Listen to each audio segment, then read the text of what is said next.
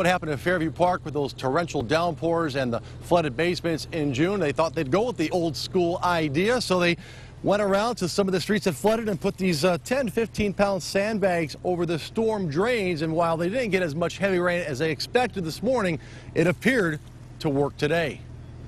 I thought I was going to wake up to flooding today, to be honest. Tim Donnellan is smiling today, relieved his Parkwood Road home didn't flood again after more heavy rain overnight. You never know which type of storm is going to get to the basement. After torrential rain in late June, 75 homes in Fairview Park had to clean up flooded basements. Hoping to avoid more flooding during this morning's heavy rain, city workers placed these sandbags over storm drains on streets like Seabury, Cromwell, and others.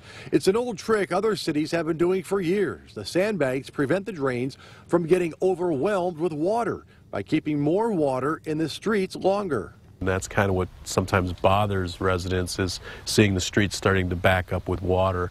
But our answer is the more water that backs up in the street, the less water that backs up, the other way. The other way being basements. Fairview Park is also having a storm sewer evaluation done this summer, which could result in a long-term solution. It may involve bigger storm sewers, it may involve water retention, it may involve bigger wet well capacity at our pump stations. But for now, these sandbags will have to do. It's temporary, but it's better than nothing.